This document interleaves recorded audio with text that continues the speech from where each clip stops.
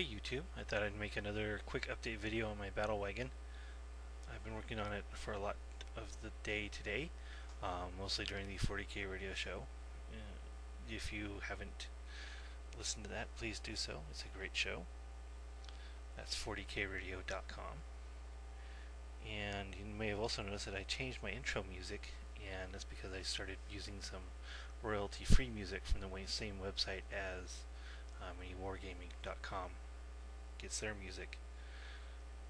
So if you want some good stuff, there's a lot of good stuff there, and you don't have to worry about DMCA takedowns if you use royalty-free music. So anyway, here's where I'm at with the Battlewagon. You can see I got the passenger compartment just about done, and if you look carefully, you can definitely see the difference between the stock Battlewagon, which is in gray, and the area I've added, which is in white. It's quite a bit bigger. I'm almost afraid that it's too big, but once it's all put together with all the extra bits, it's pretty much in proportion. The rear assault ramp works, magnetized to stay up. The boarding plank is also working and magnetized to stay in place. I use my very lovely diamond plate plastic card on the inside here, which is, by the way, twice as expensive as any other plastic card out there for some odd reason.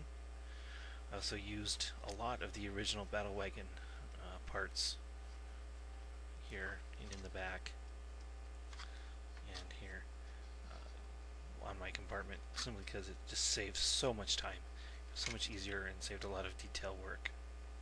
I still have to put rivets on the back, but I need to find some, or get some smaller rod so that the rivets are closer in size to the original rivets, which was a suggestion given to me on the war forums. I do have a work in progress thread on the war forums in the Mix Garage if you want to see some still pics, and I'll be posting up there regularly. And I also went and magnetized my turret options, which was almost as time consuming as the passenger compartment, just because there's so much engineering, so to speak, to do with that.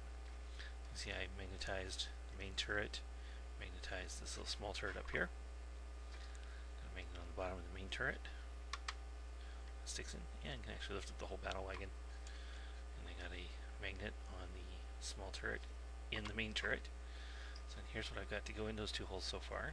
First one is this, which is going to do the bit that has a guy shooting a big shooter, and the garrote turret bit. Of course, I haven't built the rest of the turret yet, obviously. I'm trying to figure out if I want to do some weapon options on that. And then lastly, I magnetize this little Orky cover plate here, so I can choose not to run any weapon at all. So it gives me lots of options on how I want to configure this thing. And of course, the reinforced ram is magnetized. Of course, that's mainly for painting and transport than anything, because it just fits nicely in the back, so once I make some foam for it. Now, I do think the passenger area might be a little too big, as I said, but once you get the reinforced ram on, everything comes into proportion quite nicely. And in hindsight, I probably would have left the tracks unglued for easier painting, or maybe even figured out some way to move them back a little bit, because I think they're too far forward for the passenger compartment, but I ain't redoing it now, that's for sure. So anyway, that's where I'm at my Battlewagon, and I still got quite a bit of work to do. I had to figure out the weapons for the main turret. Definitely do a cannon. I'm not sure I'm going to use the cannon that came in the kit, or use a barrel that matches the rest of the cannons in my army, which is a lot smaller. But I think I'd rather do the consistent barrel size. And I said with the garrote turret, I'll probably make it so I can run a rocket in addition to the big shooter, or maybe even twin-linked rockets or dual rockets or something. And I might even make up a kill cannon barrel for this, I don't know. But of course, that's all going to be magnetized, or a rod and tube system, some way to make it so I can change out the weapons. So that's where I'm at, and I'll make some more videos as soon as I get some more updates.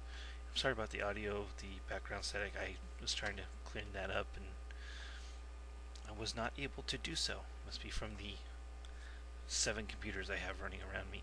So anyway, I'll talk to you later, YouTube.